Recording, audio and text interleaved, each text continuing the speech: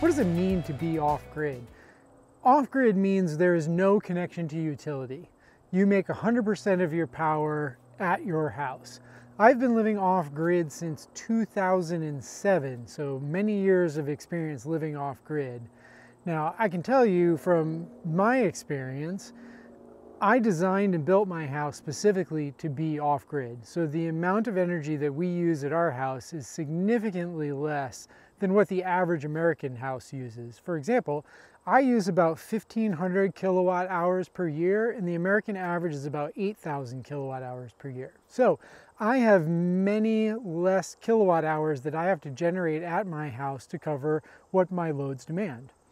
Now, when you're thinking of taking your house that is connected to a utility and taking it off-grid, meaning disconnecting that interconnection with the utility, there's a lot to consider. First, how much energy do you use? You know, most houses use a lot of energy. So we can design and build systems that can cover the energy use of any type of house, whether it's small or large, but there's a cost involved there. So if you're using the average American's house worth of energy every year, then there's going to be a considerable expense involved in taking that house off-grid. When you're living off-grid, you're your own utility. So what that means is when your system breaks, you either have to fix it yourself or you have to wait for your solar installer to come out and fix the system for you. And depending on what kind of solar installer you're working with, they may or may not have people on call that can come out and repair your system, which may mean that you may be out of power for some amount of time with no backup. So living off-grid really can be a lifestyle choice. It takes a little more active involvement in your energy generation than you do when you are connected to the utility.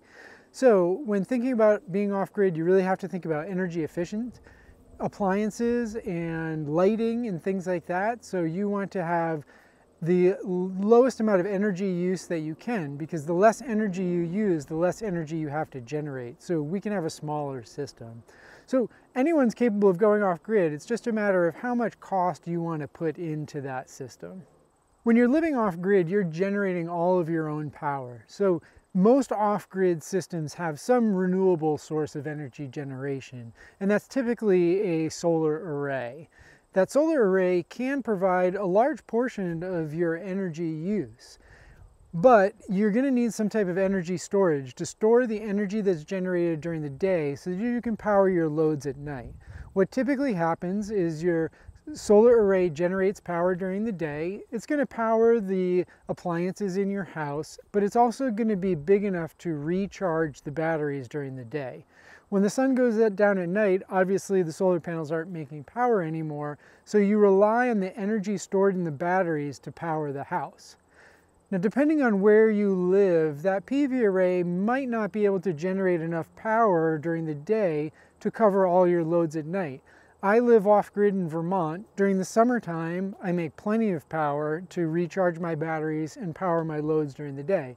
But in the wintertime, I don't make enough energy from the PV array to cover all my energy use in the house. So I have another generator. In this case, it's a fossil fuel generator, and I try to reduce the use of that as much as possible so I don't have to use a lot of fossil fuel. But without oversizing my PV array dramatically, I still rely on that fossil fuel generator to make up the amount of energy that the PV can't generate during the winter time. You can also add other types of renewable energy resources like a wind turbine or a hydro generator, but having that resource is really site-specific, so not everybody has access to those resources. We can oversize the PV array to cover most of our loads in the wintertime, but it's usually a good idea to have some sort of fossil fuel generator for the times where you get a long snowstorm or a period of cloudy weather where the PV or the solar array can't cover all of our demands. So we're here at my off-grid house in central Vermont. And a lot of people wonder, what's it like living off-grid and what are some of the issues that we run into? This PV array here is a 2.1 kilowatt pole mounted PV system.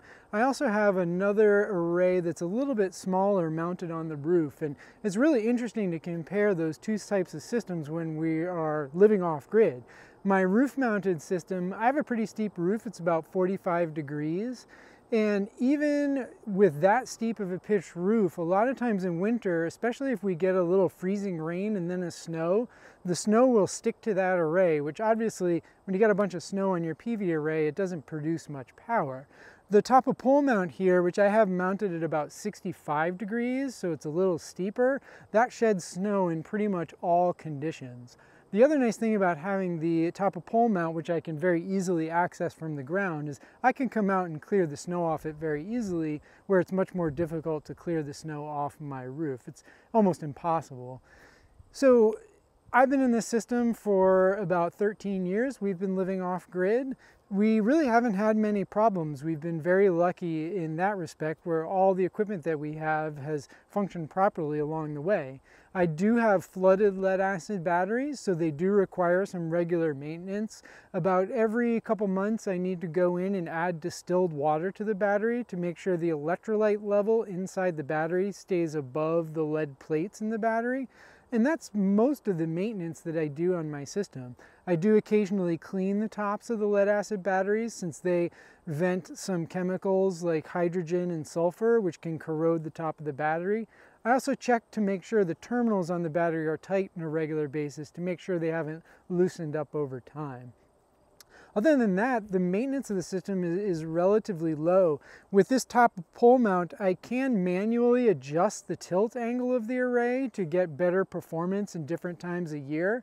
But I find that, I'm really honestly a little lazy, so I produce enough solar in the summertime, even at this steep angle, so I just keep it at the wintertime tilt angle where I get the best production in the winter when I'm at the lowest production time of the year. So I have it set for that optimal winter angle. Other than that, the system really kind of takes care of itself. I do have to keep an eye on our energy use. So we have a monitor right on the main level of our house where I can look at it every time I walk by to see what the state of charge of my batteries is, how much energy is in the batteries, are they running low? Sometimes I'll manually turn on the generator if I need to run a load of laundry or vacuum the house. And we do kind of live around the PV system and the solar array to make sure we're optimizing our energy use. Other than that, it's just like living in any other house. Our lights turn on when you turn the switch on, and most people who come into my house would never know that we live off the grid. There really is not much difference in user experience from a regular grid-tied house.